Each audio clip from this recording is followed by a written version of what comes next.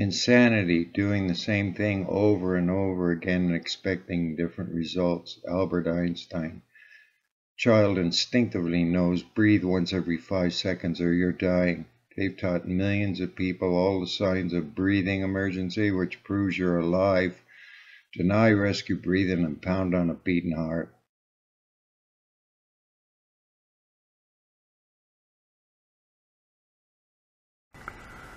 This is a no-brainer, because every nurse knows that's dead wrong. Dead wrong. There's hundreds of causes of breathing emergency, and you better be giving them some air.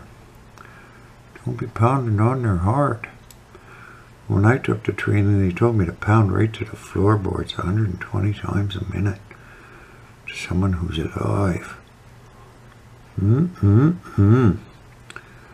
And you teach people and they eagerly do it. Doctor taught me how to save lives. And the FDA, no rescue breathing, nasty bunch. Then the police department say CPR in their own health district. Out there in Oregon says, no, it's rescue breathing. It's utter nonsense, boy, I'm telling you. I want to think and save your own life and start screaming.